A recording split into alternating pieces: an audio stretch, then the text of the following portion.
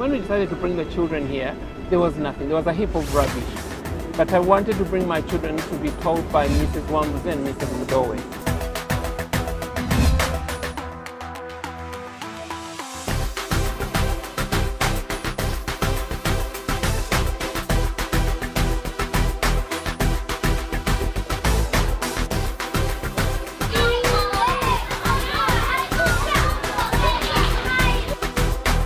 What I personally like about the school is that they get to know the child's potential, not only academic but all round, and they develop it.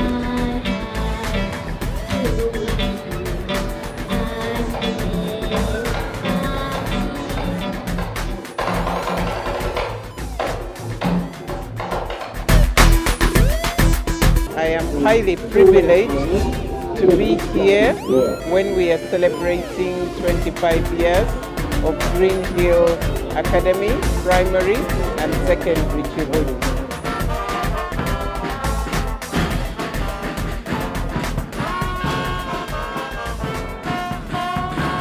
We are basically showcasing everything that we do here so that people can know what goes on inside the gates.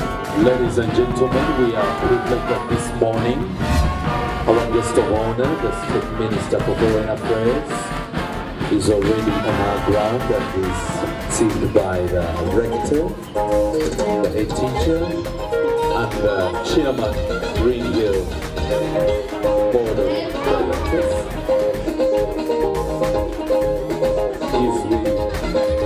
Our guest of honor has come with a wife.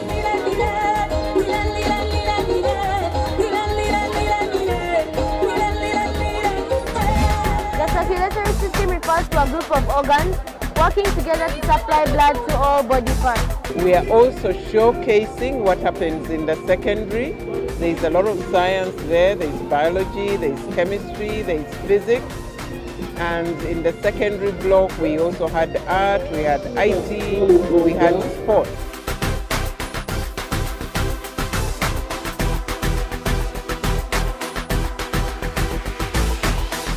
We are highly privileged that we had a guest of honor. We had Honorable Okello Riem and his wife, and we had also the Commissioner for Primary Schools, Dr. Nsambo. It is a unique privilege for me to be visiting Greenhill Academy as you celebrate 25 years of holistic education. It is a natural trend to be reminded of what the founders had in mind by starting this school.